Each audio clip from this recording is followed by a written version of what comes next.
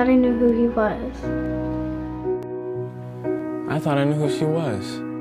He really cared about me. We had so much in common. We liked the same music, movies, and places to hang out.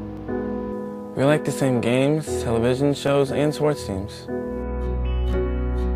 I couldn't wait to talk with him. He made me feel special. She made me feel like I could do anything. I told her all my secrets.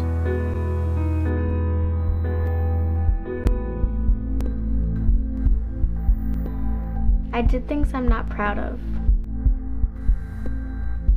but I trusted him with my heart. I thought I was talking to a girl. I never would have shared my private pictures with a stranger. Things got carried away. It was out of control. I knew there were people online who hurt kids, but I never thought it could happen to me.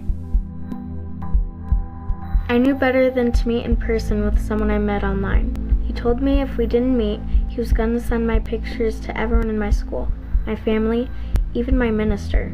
I was scared. I didn't think I had a choice. I agreed to meet him. If I didn't meet him, he said he'd show my private pictures to my family and friends, even my coach and the guys on my team. I was scared and didn't know what to do. He hurt me. I wish I told my parents. I wish I would have made different choices. My life will never be the same. My life will never be the same.